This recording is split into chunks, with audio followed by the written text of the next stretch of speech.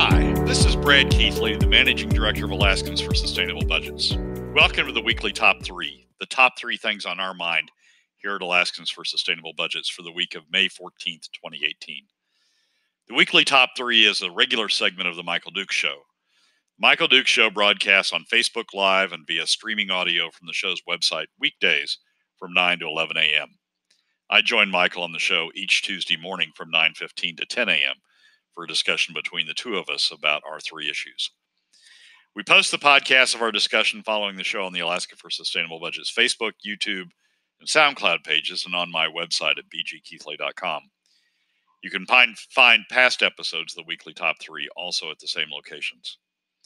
Keep in mind that in addition to these podcasts during the week, you also can follow and participate in the discussion with us of these and other issues affecting Alaska's fiscal and economic condition by following us on the Alaska for Sustainable Budgets Facebook page and through our posts on Twitter. This week, instead of our usual top 3, we run through what, in our opinion, are the 5 most irresponsible fiscal bills this session. We start with the worst, HB 331, the Oil and Gas Credit Bond Bill, and go from there. And now, let's join Michael. Brad Keithley joins us every week to discuss oil, gas, and the economic forecast of Alaska. It's the Michael Dukes Show. Yep. We're going to do today the oxymoronic worst top 5. Top 5 worst. I'm not sure. Brad Keithley joins us this morning. Good morning, sir. How are you? Michael, I'm doing great this morning. How are you? I am doing good. Let me crank your volume down a little bit here. I'm trying to balance everything out. A little bit of an interesting morning this morning. All right. So that was the first I had heard about it. I had not heard about this. Lawsuit until just early this morning. That could potentially be some good news for us if it puts the kibosh on it in the short term. Well, it could. It may be a little bit too early. The law hasn't been signed yet, and so it's fairly easy for the state to at least file an initial dismissal because they're challenging a law that isn't a law yet. But once the governor signs it, and probably the process of going through the dismissal, once the governor signs it, it will be a good challenge, and we'll be off to the races.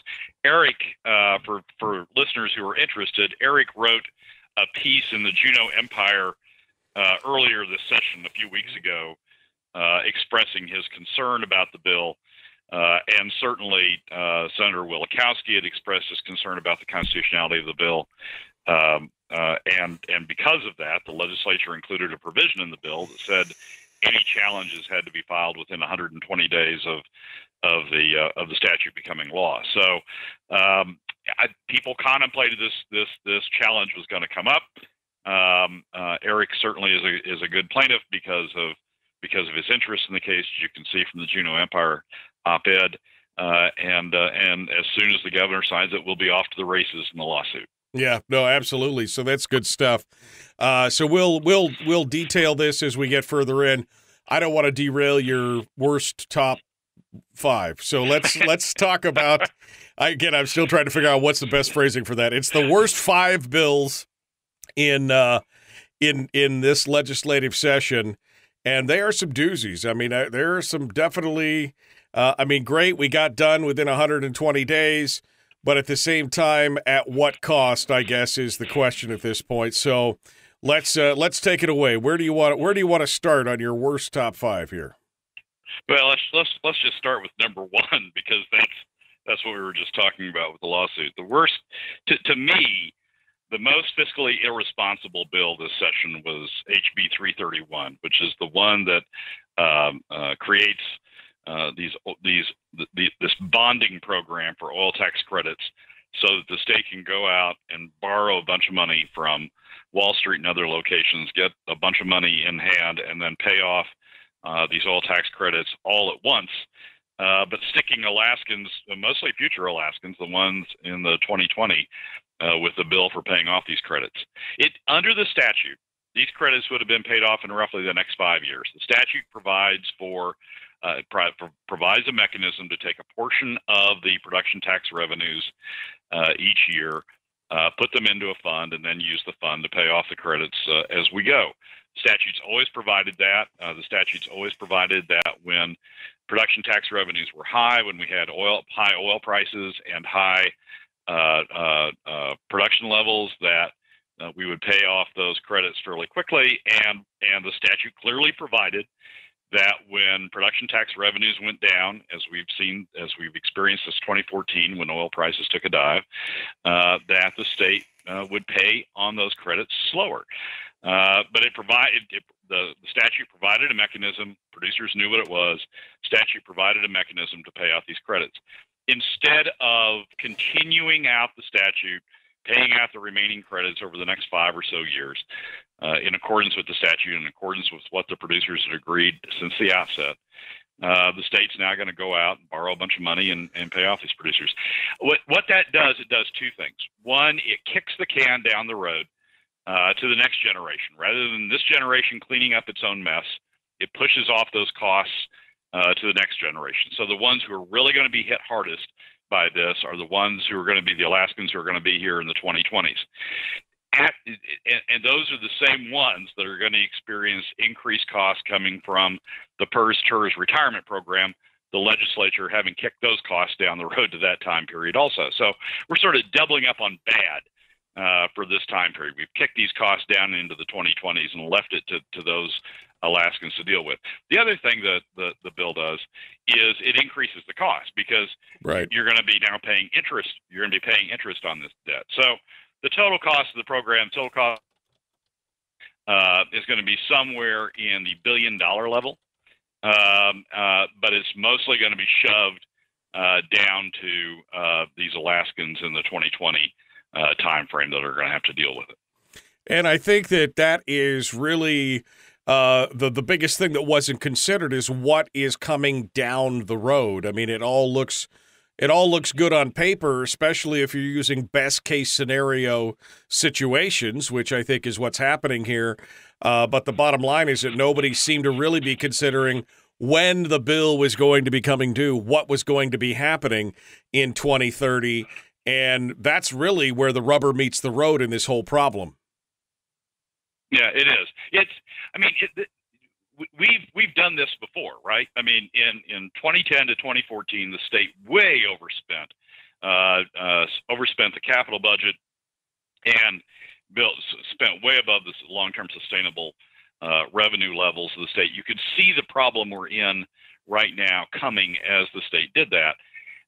And when we hit the oil crisis, when we hit the price drop in oil, it was clear that the problem, the good times, the party that we'd had as a state from 2010 to 2014 in terms of state spending, the bill for that was going to come due in the mid to late 20-teens, and this generation of Alaskans, the ones who are here now, are paying the bill for that party that they had between 2010 and 2014, and we're paying it in terms of largely reduced PFD payments, as well as to some degree reduced state services. But mostly we're paying for it in terms of largely reduced PFD payments. You can now see, I mean, sitting here today, you can see that we've now done this now to the 2020 generation. We did it before with PERS and TERS. That's already stacked on them. But now you can see with this bill, HB 331, that we've done it again to the next generation by shifting these costs down the road, shifting and adding to these costs that the next generation is going to have to pay. So just like in 2014 or 2010 to 2014, when you could see what we were doing to future Alaskans, we're sitting here right now seeing that we're doing the same thing to Alaskans in the 2020s. But this legislature didn't care. I mean, what's really sort of amazing is members of this legislature have called out as being irresponsible those who were here from 2010 to 2014 that overspent. And they've said, we shouldn't have done that. We should have had different programs. We shouldn't have added all these Medicaid programs. We shouldn't have had all this capital spending. That's what's really caused this situation now. And then they go on and say, we will never do that. We're the fiscally responsible ones. We're the ones that are going to get it under control. And yet they're the very ones that just voted for HB 331 and has done the same thing to Alaskans that are going to be here in the 2020s. If we didn't have that background, maybe you could say, okay, they don't know what they're doing, and you sort of give them a small pass, but they know clearly what they're doing. They know clearly what happened to this generation when we overspent from 2010 to 2014. Now we clearly see the consequences of those sorts of decisions. So they don't get a pass. I mean, they're intentionally kicking these costs and adding to these costs down the road for the generations of Alaskans that are coming here in 2020, knowing good and well what we've already done to them with the PERS and TERS costs, kicking those costs down into that time period. And I just think it is, to me, the most fiscally irresponsible thing this legislature's done. They're trying to continue the party for some, for those who receive these credits. They're trying to make it a better party, right, by giving them these credits early. But it's clearly at the expense of Alaskans who are going to be here in the 2020s. And what's the justification, do you think? I mean, some of these stalwarts that found religion and did all this kind of stuff, what do you think is what's their justification, either to themselves or their constituencies, as to why they would do this and, again, kick this can down the road in such an obvious way? Well, what I've heard are two defenses. We owed the money to the producers, and yeah, it's too bad we had to do this, but we owed the money to the producers. Well, that's just wrong. We didn't. I mean, the current statute, the statute under which the producers signed up for this program from 2007 on, that statute was absolutely clear about how these things were going to be paid. And when production tax revenues were high, they were going to get paid more. When production tax revenues were low, they were going to get paid less. The governor had in front of them the payment schedule on the current statute, and so some of them will say, well, we owed the money now. Well, we didn't. The statute clearly provided that we didn't. So what's your defense to that? We didn't owe the money now. Statute provided that. Producers had signed up under that old statute. Right. We owed the money, but we owed the money on the statutory schedule that was there.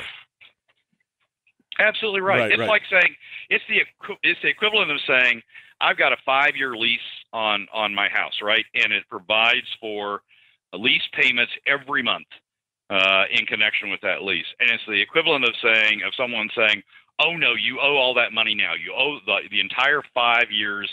5 years payment schedule, all the lease payments right now. And I don't. I mean, I signed a contract. I signed a contract that says I owe it. I owe those lease payments on a monthly basis. The producers entered into a program that had the repayment schedule written into the statute. I don't owe the 5 years lease payments all at once. We didn't owe the producers all those payments all at once. Right. And this is Harold says the bonding idea is from the same governor, Bill Walker, who doesn't understand the tremendous negative economic impact of cutting the PFD. So this seems to be from that same economic school of thought, which is we're going to do whatever we can to make sure the government's propped up while everybody else is eating it in the dirt. Michael, I agree that this proposal came from the governor, and it is. It's partially the governor's fault, but this proposal passed the House and the Senate with Republican votes. Yep. And the margin of victory in the House was 4 Republicans from the Matsu who otherwise claim to be, fiscal conservatives. We're not going to do anything that hurts Alaskans. We're going to pay our bills when they're due. We should pay the PFD because it's due under the statute. We should adhere to these statutes. It's 4 Republicans from the Matsu in the House who were the margin of victory on this bill. So yes, the governor deserves some of the blame for this bill, certainly. But the blame is broader than that. It bleeds over into the Republicans in the House. And specifically, claim to be fit. And specifically, those 4 who were the most conservative, the last bastion of kind of smaller government discussion and thought, anyway, heretofore, but now have fully embraced this idea that we have to give to make it right. Yeah, and it leaves you with this impression. Frankly, looking at that vote, looking at this bill, it leaves you with the impression that the Democrats will spend too much when it's K through 12, when it's the university, when it's Health and Human Services, Medicaid. They will spend too much on those programs. But the Republicans who claim that they were never going to do that, they will spend too much when it's the oil industry involved. That they will go out of their way to overspend, to do things like this bonding program, to generate additional money, and spend too much and kick the can down the road to future Alaskans, kick and increase the can down the road to future Alaskans when it's the oil companies involved. And that leaves a very bad taste in my mouth. I mean, I come from the oil industry. I defended SB 21, the revision of the oil tax credits. I would do it again today if we had the same issue once. I mean, yeah, when I first started coming on this program, people told you that I was too aligned with the oil industry. You were going to get a biased view about the oil industry. But this is wrong. This bailout that we're doing for these certain companies is wrong and fiscal mismanagement, and the Republicans are as deep into it as are the Democrats. So HB 331, the worst bill in the legislature this session, probably, quite honestly, probably since the PERS and TERS debacle of kicking that can down the road. And on top of it, by the way, which you haven't mentioned so far, but we looked at what are the cuts to the budget this year, and part of that has been the annual contribution requirements to various funds, and one of them that was short-funded was also the PERS and TERS. So we've already increased the unfunded liability in the retirement this year more on top of everything else as a way to make it look like we're saving money by just not fully funding our obligations to these things. Yeah, and PERS and TERS has one. I mean, this isn't on the top 5, but it'll be on the top 5 as we move into the next decade. Certainly, PERS and TERS has one other really bad aspect to it that's going to come back to haunt Alaskans late in this decade and through the 2020s, and that is that the legislature and the Alaska Retirement Management Board, which looks out for PERS and TERS, have assumed that the PERS and TERS fund, the endowment that's been set up for PERS and TERS, is going to earn an 8% return on a consistent annual basis. And that earnings level is going to come back into the fund, and it's going to reduce the amount of contribution that has to be made by the state fund. Well, PERS and TERS hasn't earned 8% in a while.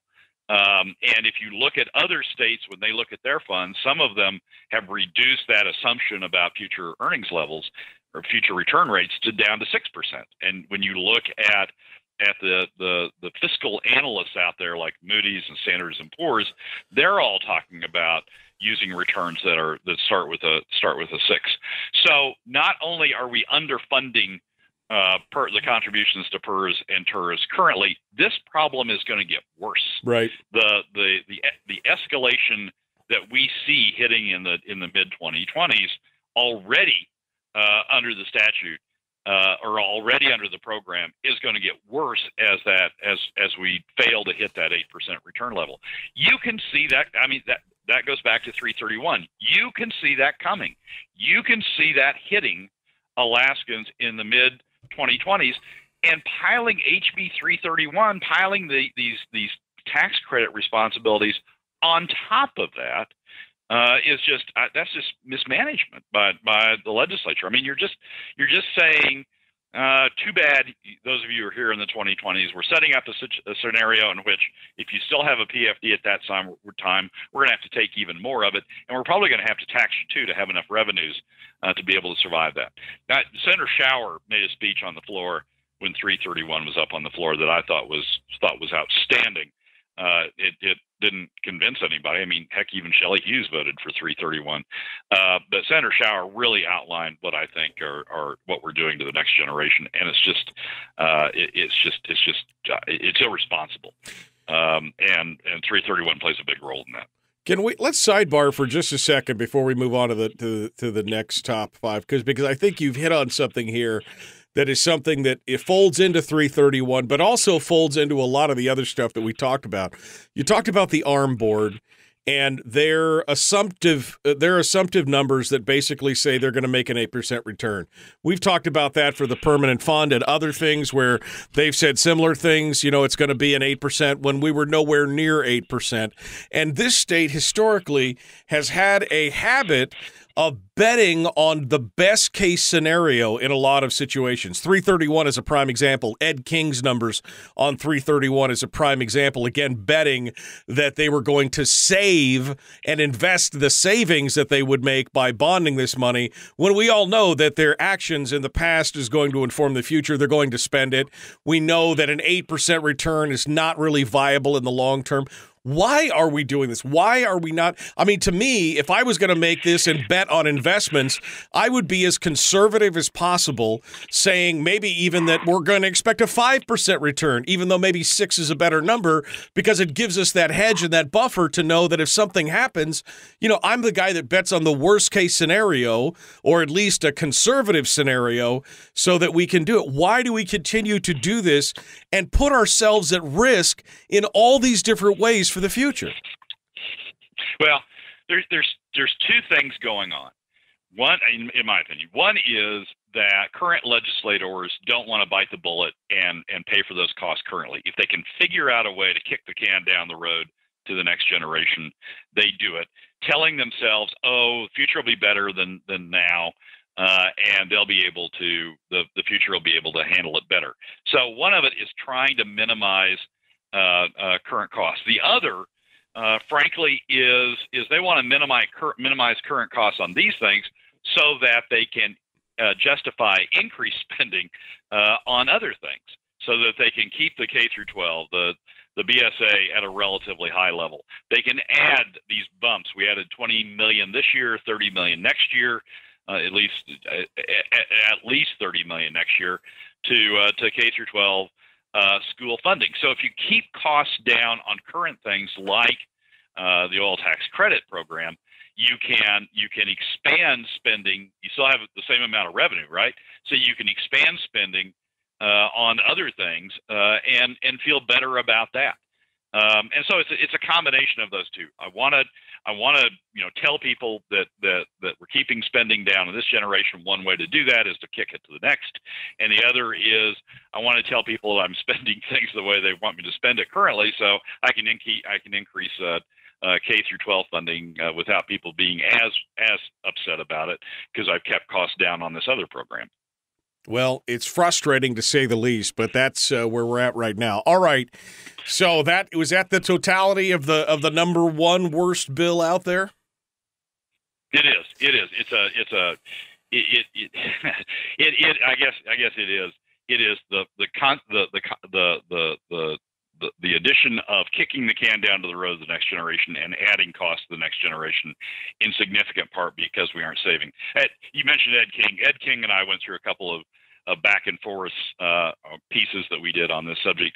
Ed's point was, well, if we reduce the costs of the program, took the savings between what we would have paid, the $180 million that we would have paid under the statute this year, and the $25 million that we're paying on interest expense this year, if we would have saved that roughly $155 million, put it into savings, and let it generate returns, invested it, let it generate returns, we'd sort of pay for the program. Pay for these costs down the road, because we'd have generated all these additional returns. Well, the fact is the legislature didn't do that. In the last set of go back and forth between Ed and I, we agreed that the legislature would need to do something to formally protect those savings. Ed had a number of suggestions in the last piece he did about how they could do that, putting money, segregating the money in the permanent fund, or putting it into the Alaska Capital Management corporation, an existing corporation that we have, investment fund that we have.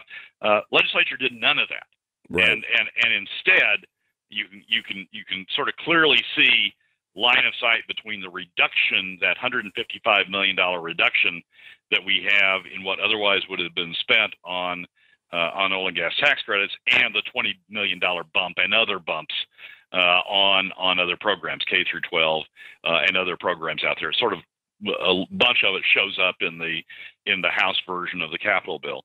So yeah, it's. I mean, we have clearly locked in on this on making 331 a big problem for the next generation, and we clearly didn't do the things that might have mitigated that risk. Right, and King, I saw in one of his pieces, basically admits that if we don't save the money, we're toast. I mean, he basically admits this, says that this is what happens. It's going to be bad. So, all right, let's move on to item number 2 on your five most fiscally irresponsible votes this season. What is number 2 on your list? All right, so number 2 is the House decision to rescind an amendment that they had adopted at one point, restoring the full PFD to the FY 2019 operating budget. As the operating budget was on the floor, and this is the budget now through which the legislature is funding the PFD. When the operating budget came to the floor, House Finance had proposed a significant cut in the PFD. I think maybe down to $1,200 is what came to the floor. Right. And then through a series of votes, the House, sort of surprising themselves, I think, voted to restore the full PFD, to go back up to the $2,300, $2,400, $2,500, whatever the full PFD would have been, and voted to do that. Immediately, the Speaker adjourns the House. They don't come back for a couple of days, and when they come back, there's a vote. People reverse their votes, move to rescind. There's a motion to rescind the vote approving the full PFD, and then reversing that, and then ultimately cutting the PFD down to the $1,600 level that they finally approved. That vote, rescinding the vote, the surprise vote, somewhat surprise vote, where they voted to maintain the PFD, that vote rescinding the PFD is number 2 on the list, because it took money out of the private sector. It increased the adverse impact on the overall Alaska economy and jobs, and basically brought back in all of the bad things that cutting the PFD does to the overall economy and Alaska families. There was a moment in time where it looked like we might be on the road, or at least early on the road, to a full PFD, and then this vote cut it back and triggered all of the bad things. You know, it was funny because it was such a surprise. It seemed like leadership was like, "What the actual hell just happened?" And again, gaveling out to try and figure out what just happened, and then going back and whacking everybody's pee-pee, and then saying, "You will do what we say, or else." That was kind of the feeling that I got during that time frame, like, whoa, what just happened? Somebody was actually voting for the constituency. We can't have that, I think, was kind of the general consensus when it was all said and done. Yeah, and it was leadership. I mean, Speaker Bryce Edgmond, voted for the full PFD. So you sort of went, Chris Tuck, the majority leader, voted for the full PFD. Gabby Ledoux, the rules chair, voted for the full PFD. Neil Foster, the co-chair of House Finance, voted for the full PFD. So it's leadership that was part of the vote to maintain the full PFD, and then they sort of saw the net result of that and then backed off. But that when people talk about when did we lose the PFD this session, that vote is when we lost the PFD, and so it's number 2 on the list. And, of course, losing the PFD, or the full PFD, has the largest adverse impact on the private economy and Alaska citizens of anything else that they could have done. And even though I know that it, according to Kathy Giesel, ICER is the Institute of Socialistic whatever it was that she decided to call them. And then she said that Brad Keithley moved to Oregon. I just, the disdain that these people seem to have for those of us that are fighting this battle, Brad, is amazing to me. Yeah. Oregon. I went to a concert in Oregon once. Yeah. But I but I came home and I still live here. So I'm not sure where that one came from. Well, but this is the thing. This is they treat anybody that has counter arguments, that has a counter belief to them. It is almost that ad hominem kind of thing. ICER becomes, instead of the Institute of Socioeconomic Research, it becomes the Institute of Socialist Propaganda and whatever. They just don't believe it. They believe, it's they're looking for their confirmation bias. Anything that creates cognitive dissonance that must be attacked, must be discredited, because their way is the only way. And we saw the same thing in the Breeze Law Bill. How dare you come down here and tell us how to govern in Juneau? We're in charge. You're just the citizens. Get back on an airplane and get out of here. That's kind of the reaction of these people, and that's a problem. Yeah. The economic analysis. Yes, Senator Giesel tried to discredit by coming up with what she thought was a funny name for ICER. The problem is the Senate, who've been particularly adamant on cutting the PFD, never came up with their own economic research. I mean, to this day, the analysis by ICER is the only economic research out there of what the impact on the overall state is of cutting the PFD. No one ever came up with an alternate economic analysis that said, oh, if you make these assumptions, doing something else like funding through a flat tax or the other alternatives is worse. No one ever came up with that. Right. So the only economic analysis out there is the one from ICER, and yeah, they can try to deride it, but it's the only one that's out there. So either you believe in I guess you must believe in fairy tales. You must believe in something in the mist out there, because they have no support to show that any other step they could have taken has a larger adverse impact than cutting the PFD. All right. Motion to rescind Amendment number 1 on House Bill 286, which would restore the PFD, is your number 2, which leads us on to number 3 of the 5 most fiscally irresponsible votes this season.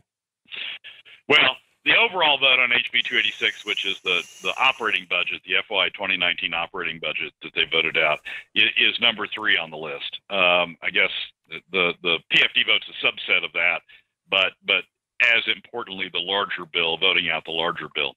You and others listening will remember last year when the Senate, particularly Senator Hoffman and Senator McKinnon, said, the cuts we make last year are the first of several cuts we're going to make. We're going to glide this spending down.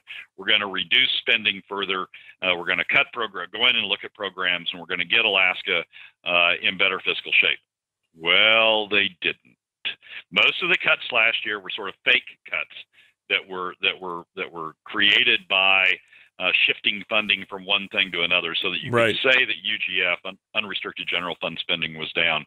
But they said, we're going to make real cuts next year. You can go back and find those quotes. $200-300 million in additional spending cuts were coming up on the board. You heard, when we finally got to this year, you heard none of that. None of that.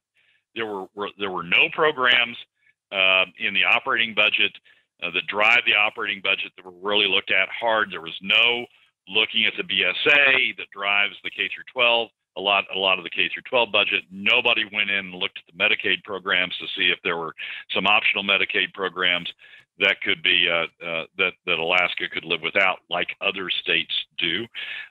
There was no looking at other programs in health and human services, or even elsewhere in the government, to try to find additional cost savings. They just sort of took the programs in place and kept them in place. And you can see, we did an analysis you can find on our Facebook page at Alaskans for Sustainable Budgets. You can see that they actually increased funding over FY 2018. When you exclude, when you look at the operating budget in FY 2018 went from $5.18 billion, which they said, that's total general funds, which they said they were going to reduce further.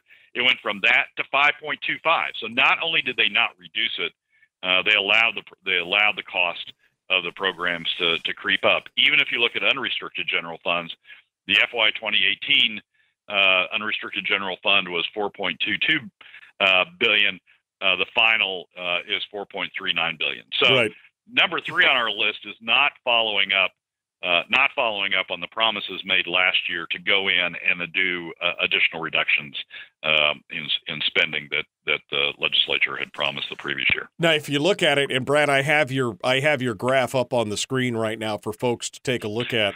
But you could take a look at it right now, and you could see, exactly. And here's where they use the gimmickry, the voodoo economics, where they hide stuff in designated general funds, and then they say, "Oh, we've cut this, we've cut that, we're lower than where we were at. We do all this other kind of stuff."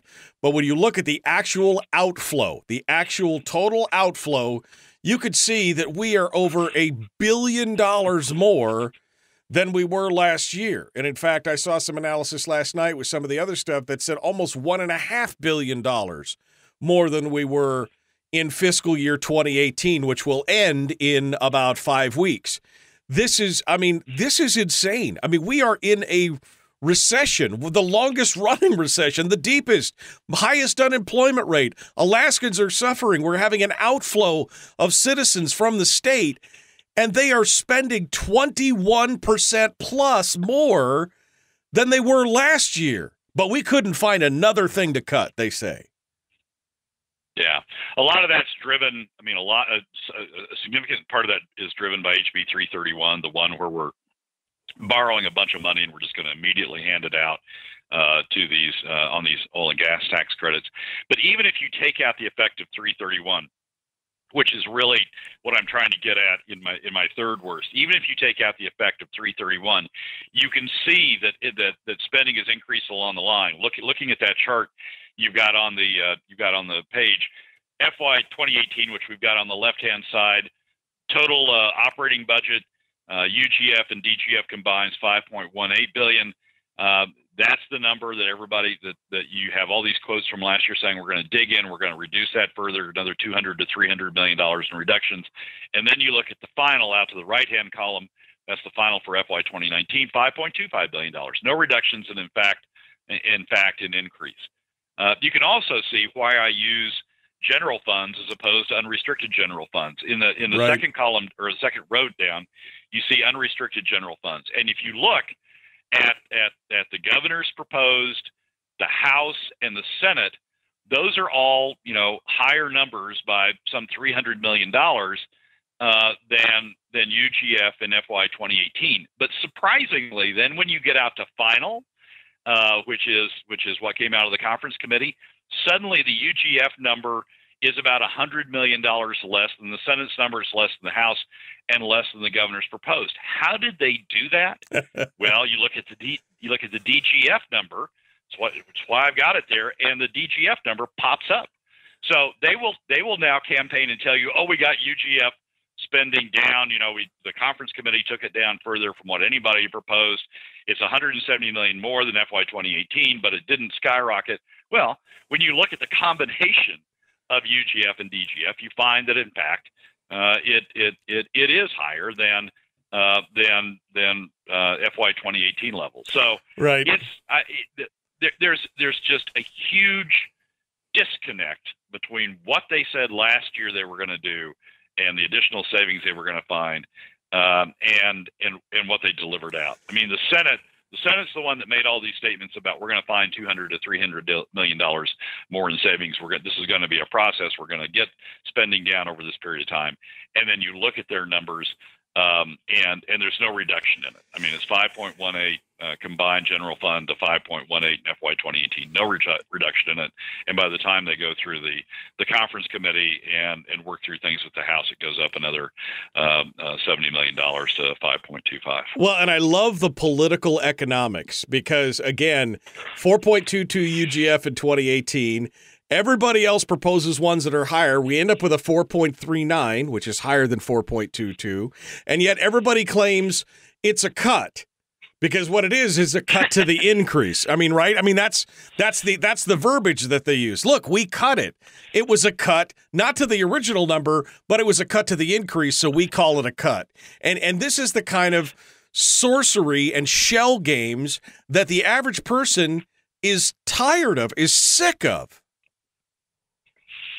But we've got to have programs like this, and candidates have got to be out there armed to be able to talk about this, or else you have senators like Peter Micciche who just goes out and says, we cut, and everybody believes it. It's like 331. People are going out and saying, we saved Alaskans money. No, you didn't. You piled on a bunch of money on future generations. How can you say you saved money? But, they say it, and people sort of accept it. And so we need this analysis. Candidates need to understand this to be able to go back in and say, you didn't cut it. You didn't cut it anywhere near what you said you were going to do last year.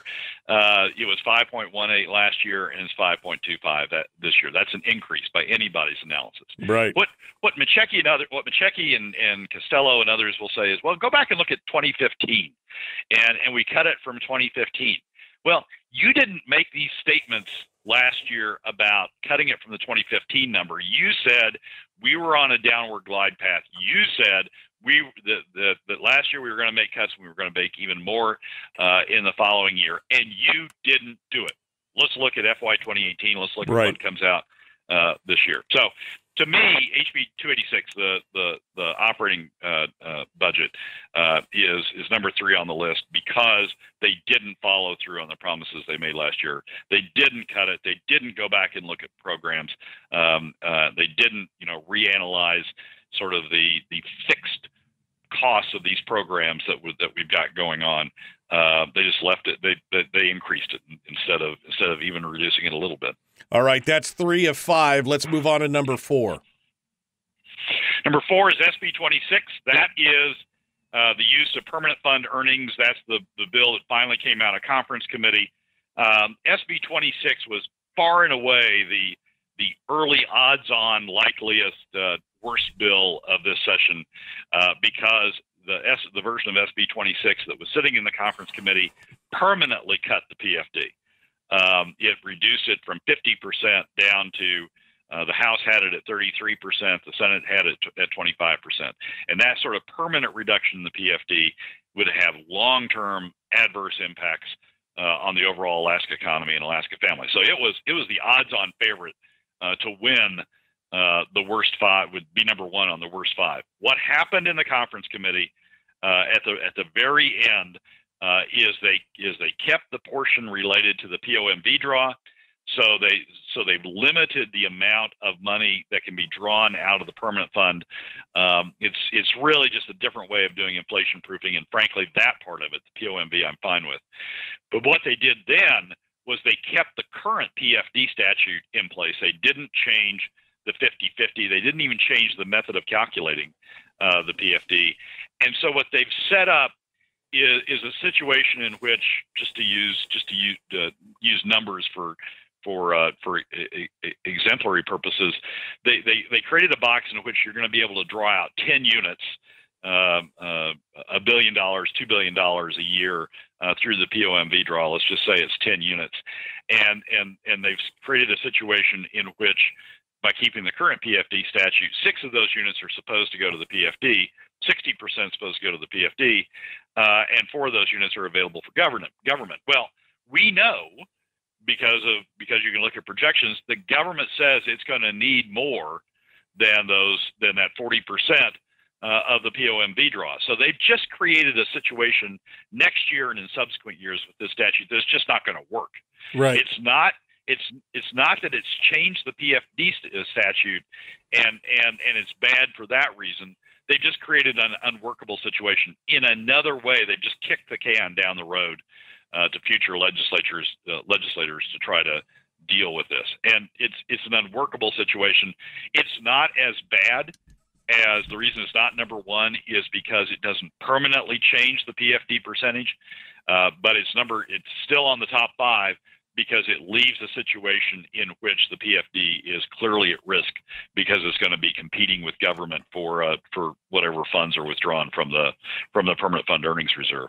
Well, and I think what happened was they felt still, I mean, the PFD has always been the political third rail of Alaskan politics, and I think that they felt the heat over the last 2 years in touching the PFD, and they understood that if they fundamentally and permanently changed it, there was going to be a hellstorm that was going to come after that, and they would probably all be swept up with it. This is their way of trying to split the baby, get part of what they want while still coddling or at least projecting to the constituency that they're really not after your PFD. When in fact, as you point out, next year they're going to have to cut into it again because the 40% is just not going to be enough.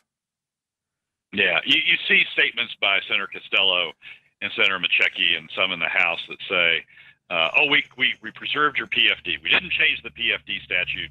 We preserved your PFD. And so you can't campaign against us on because we preserve the existing statute. We voted to reaffirm the existing statute by not changing it. Well, that's just wrong. I mean, they've created a situation in which there's not going to be enough money in the box to do both the PFD and fund government in the fashion that even their own projections say they are. So they haven't preserved the PFD. They've just kicked the can down the road for making that decision to another day. But they've set up a situation in which the PFD is clearly at risk. So yeah, they may say that. They may claim that they preserve the PFD, but they haven't. They've just set up an untenable and to some degree confusing situation about what comes next. SB 26 comes in at number 4. I was sure that it was going to be number 1 for sure. But of course, with 331 kind of kicking everything else around, that it did drop down, which takes us on to the 5th of the 5 most fiscally irresponsible votes this season. Brad, where do we go? All right. That's the Senate vote on SB 142, which was the capital budget. And the reason that that it makes the list is because the Senate intentionally, they knew what they were doing, intentionally short paid the Medicaid providers the remainder of this fiscal year. They needed about $40 million more in Medicaid funding because the Senate had done the same thing last year. They'd short paid Medicaid last year.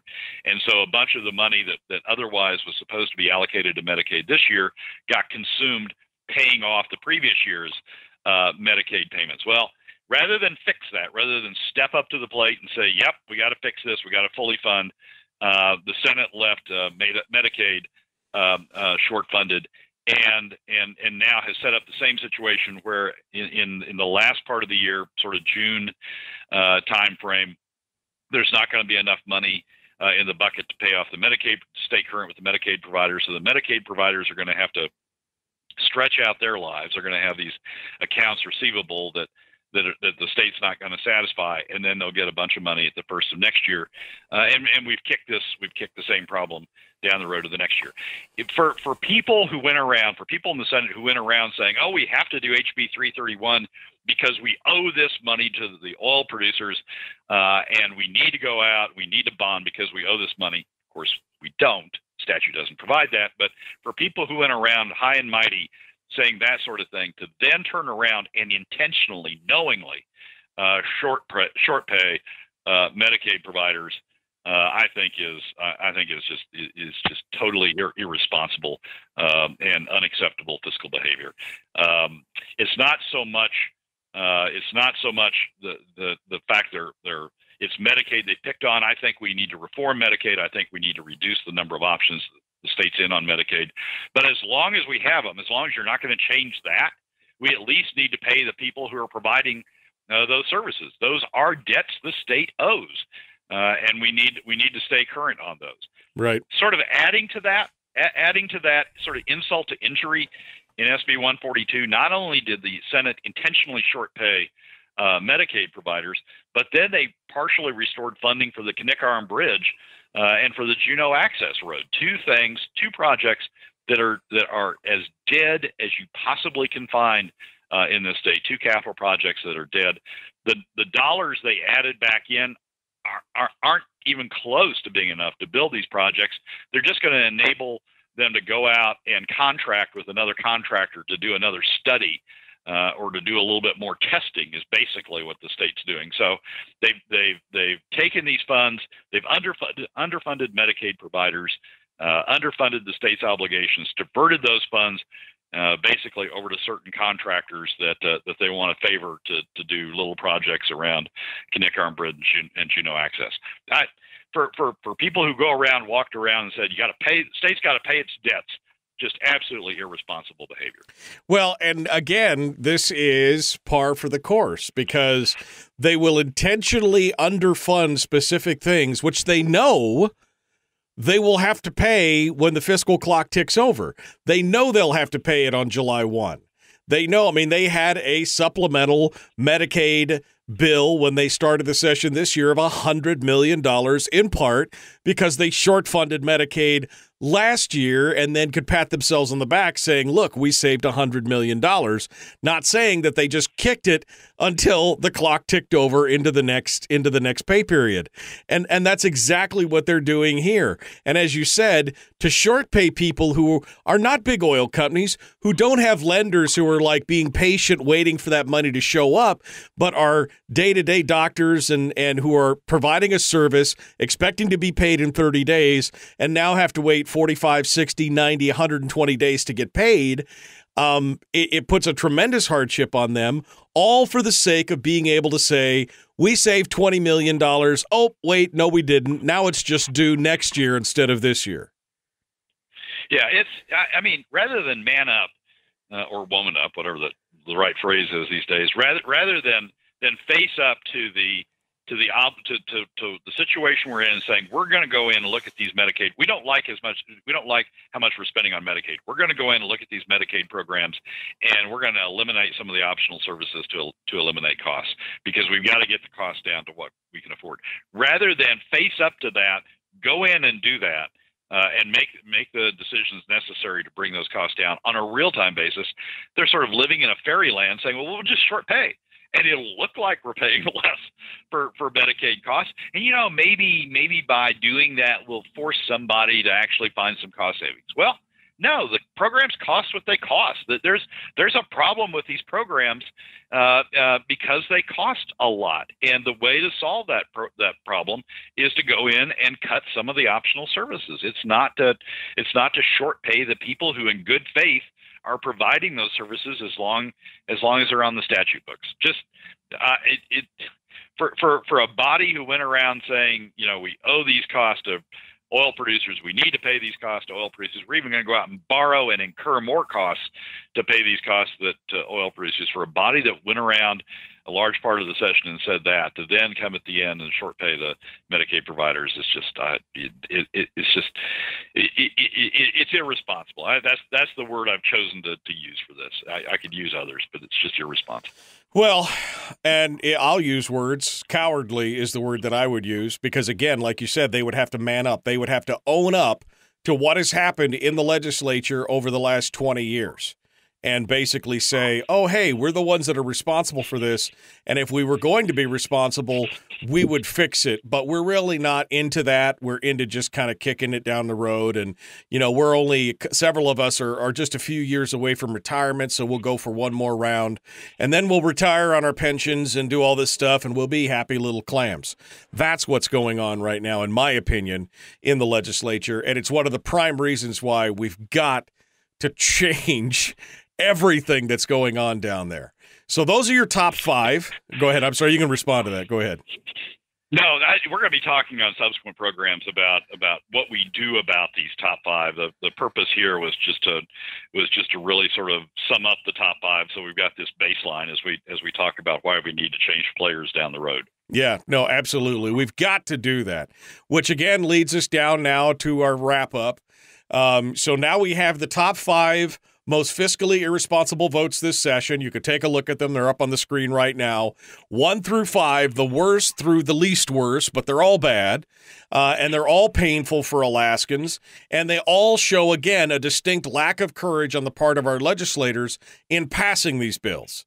And that's a real crisis. And it's a real shame that we've got some people who like I said earlier, heretofore have been pretty stalwart defenders of smaller government who have gotten sucked up into the fervor and the peer pressure of voting on some of these bills, especially the first one, which is HB 331. So, Brad, these 5 things being out there right now, people are, we're frustrated. We are absolutely frustrated. There's no two ways about it.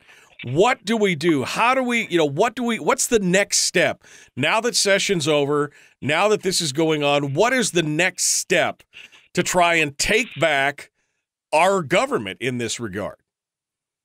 Well, we got to change the players, Michael. This is what you get. We now know what we get with this governor and with these legislatures.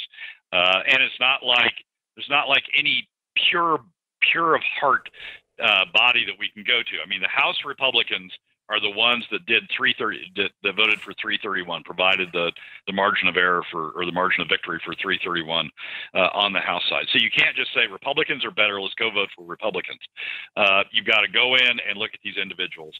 And so in races like down on the Kenai, where you got Ron Gillum running against Peter Micciche for the Senate, 2 Republicans, it'll make a difference which Republican you elect. Right. Micciche is part of the problem, part of the leadership that led to 331 and led to all these things on this list. It makes a difference whether he stays or goes. So what we do now is we go in and we start looking at the players. I'm going to do a scorecard off of this list and show who voted for what. We go in and start looking at the players and decide, where change needs to happen and where change can happen, where people have stepped up to run against the incumbents in these areas. So we now shift over. Now that we know what they've done, now that we know how they voted, it's shifting over to changing the players. It's going to be interesting because in the races where they're Republicans versus Republicans, as you point out, Ron Gillum, Peter Micciche, Sarah Vance versus Paul Seaton, some of these races, it will be pretty cut and dried as to who the candidates should be. But then we get into races, for example, like Pete Kelly versus Scott Kawasaki, Republican versus a Democrat, but a Republican who is in favor of bailing out the oil companies versus a Democrat who spoke out against HB 331 and said this doesn't make any sense to do it.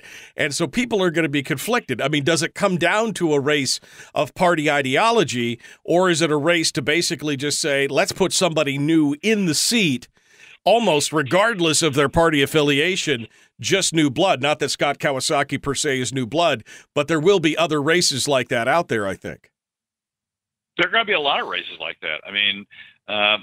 Sharice Millett's race against whichever Higgins is running this time, Patty or Pat, is going to be a race like that. She voted for HB 331. She was the leader of the Republicans in the House that voted in bulk to move 331 forward. So, yeah, there's going to be some races where you're going to make tough choices. I know that there are going to be people out there that say, well, the Republicans are better than the Democrats, so you gotta hold your nose and vote Republican. But that's how we got Kathy Giessel and John Coghill back in the legislature this session.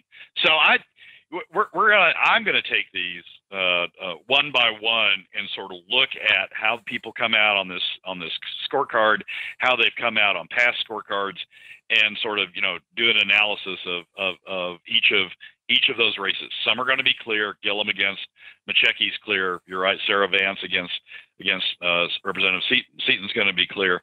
Some of them are going to be less clear, but nevertheless, I think there's going to be, at least in my mind, some pretty strong reasons for change in some of these races. Change the players, change the venues, change the rules.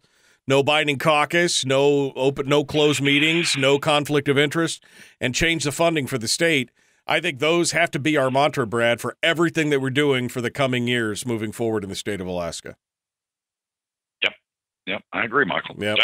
We know where we're going. We know where we're going if we keep going down this road. So,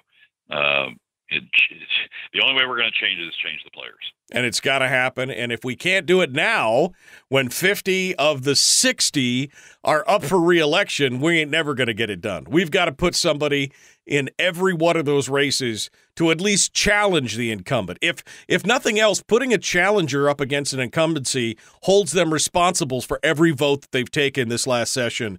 And so they could be called out for every one of those votes. We need everybody to step up in these different races and do that. That is critical at this point to get it done.